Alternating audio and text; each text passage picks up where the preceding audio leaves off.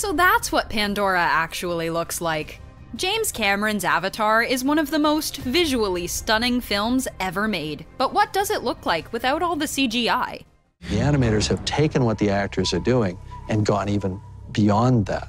Neytiri lives a pretty unique lifestyle as one of the Na'vi on the planet of Pandora. One of the things that we see Neytiri partake in is drinking water from a leaf. But because director James Cameron loves to rely on technology innovation, the way that the scene was actually filmed without CGI may surprise you. Zoe Saldana was required to work with a gray plastic contraption to model as the leaf, while holding a water bottle covered in duct tape to simulate water coming from the tape. We guess that's why they call it movie magic.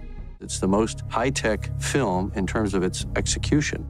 You may or may not have had an awkward kiss in your life, but it probably wasn't as awkward as it was for Sam Worthington and Zoe Saldana when they had to kiss as Jake and Neytiri while filming Avatar. While in the movie itself, with all the added CGI, the scene plays out romantically. Without all the CGI, Worthington and Saldana had to kiss with their motion capture jumpsuits and with green dots all over their face, so that the motion capture on their characters' CGI bodies would be accurate and more real. We created a manually operated gimbal rig that they could balance on. One of the most exciting action scenes in all of Avatar was definitely the flying Banshee. Obviously, a lot of CGI was needed to be done to bring the Banshee to life, as there's no living, real-world counterpart to the creature. In order to capture Jake flying on the Banshee, Sam Worthington was required to fly on the back of a moving plastic structure, where he'd be flung around with wires, all while wearing the motion capture suit. Honestly, we think we'd just prefer the ride at Disney World that seems a bit more comfortable.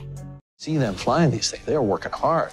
It's always intense whenever anybody in a movie yells, but when a blue-skinned alien like Neytiri yells, it's even more powerful. You will never be one of the people! Despite the goofy motion capture getup and the silly plastic Na'vi ears, Saldana was still able to be quite intimidating on set. Layers of additional CGI were added in order to make Neytiri and the rest of the Na'vi look even more real in the film. You definitely wouldn't want to tick Neytiri off. I at least have no idea that I'm wearing this. I feel like I'm blue and I'm 9 feet tall. The big villain of Avatar was Stephen Lang's Colonel Miles Quaritch, who, unlike a lot of the other characters who required CG, is actually a human. One might assume that the Colonel's mech suit design was all CGI, but they would be wrong. The main core design of the suit was a practical effect, but it was the arm and the digital screens that were later added with additional CGI work, in order to make the suit a more formidable force to the Na'vi. The final product proved to be quite the treat to the Na'vi, and made Lang's Colonel an even more memorable villain. With rumors that he'll be back for the sequel, he may even bring that mech suit back. Oh yeah, who's bad? That's right. One of the first dangerous creatures that Jake encounters in the jungles of Pandora is the fierce Thanator. While the Thanator is quite intimidating on screen, the creature wasn't much to look at before the CGI was added. In fact, before the CGI was added, standing in for the Thanator was a red tennis ball on a long gray stick held by a crew member. In order for the actors to go on cue, the crew member holding the Thanator's stand-in would lunge at them. Life on Pandora would likely be much easier if all the Na'vi had to worry about was a tennis ball on a stick. Cameron has a knack for working with actors and actresses he's worked with before, so of course, one of the actresses he brought with him to Avatar was his alien star, Sigourney Weaver. Weaver plays Grace in the film and doesn't just play the character in human form, but also as a Na'vi. While even in her Na'vi form, Grace typically wears human clothes. Behind the scenes, Weaver had to still wear a motion capture suit to convincingly play Grace's Na'vi avatar. From Alien to Ghostbusters, Sigourney Weaver has clearly made her mark in the sci-fi genre. We had horses galloping around this place. It wasn't just the human actors who were behind motion capture technology on the set of Avatar, as actual horses were used under motion capture technology for the dire horses. The horses were equipped with dots on their body, much like their human co-stars, in order for them to be transformed later with visual effects. The horses were brought to the soundstage of the film, and Cameron would film the actors behind the Na'vi riding the horses with the special technology that would allow him to be their CGI counterparts as they were filming. Who knows, maybe those horses went on to take other motion capture roles as well. Despite all the extensive CGI and motion capture present throughout Avatar, that didn't mean the actors had to perform less stunts. In fact, it was quite the opposite. Whenever we saw the Na'vi climbing up the vines of the ominous floating rocks on Pandora, Cameron had the actors behind the Na'vi climb a similar structure, all in their motion capture gear. The final CGI was added later, but still, that didn't make the climb not dangerous. Though you can't really become one of the Na'vi without at least getting a little bit rugged with yourself and your environment. Motion capture wasn't always available when capturing scenes with the Na'vi, especially when they shared the screen with the human characters. When recording the scene where Jake first wakes up in his Na'vi form, Cameron filmed the actors playing the human doctors working around an empty gurney. Behind the lens of Cameron's camera, he was able to see the CGI character. We went to Kauai, we went way up in the mountains, and we acted out the scenes. Before the motion capture work was done for Avatar, Sam Worthington and Zoe Saldana filmed without their suits, half naked in Hawaii.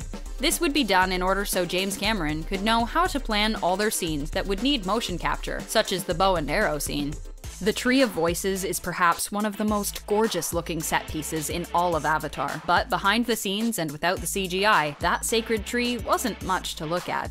In fact, the trees were mainly just pieces of rope that were used to simulate the long leaves and branches of the trees that Neytiri would present to Jake. The final CGI would be added into the production later. To say these stunt guys, I mean, they gave us their all. The Na'vi clearly have a different culture than what we're used to, and Cameron wanted to display some of the tribal customs of the main tribe in the film. The group of 4 actors may not have had the biggest roles in the film, but that didn't mean their work wasn't difficult. These actors ultimately had to memorize a tribal dance of the Na'vi in all their motion capture suits. Now that's true commitment to the craft. If this was CG, I could have moved that in 30 seconds. So the whole time I was shooting the virtual camera, I was complaining that it wasn't live action. While there were times on set where James Cameron and his crew had more accurate models of the Dragon assault ships, there were times where the models wouldn't be enough. In order to film the scene, Cameron had the motion capture board use a metal-like chair in the middle of the set that would be moved around by crew members. A fan was also placed in front of the actors in order to properly capture the wind blowing in their characters' faces. While the real set may not have been as exciting as actually flying on a ship as a Na'vi on Pandora, the cast and crew certainly made the most of it. They developed the most lightweight 3D system possible, so it's very sophisticated technology. The 3D, much like the CGI, had to be recorded in a distinct way using 2 cameras. This scene where the Colonel is attacked on his mech by one of the Na'vi used 2 cameras to perfect the 3D and the CGI. One camera would be used for the live action elements, and the other would be used for the CG 3D elements. I need you to put up $10 million to prove we can make this movie. Avatar is one of the most influential films made in the last 20 years, and the CGI is an important reason why. From Cameron's innovative ways of incorporating the CGI to the commitment for authenticity by the cast and crew, Avatar's production was clearly top-notch. What was your favorite CGI element in James Cameron's Avatar?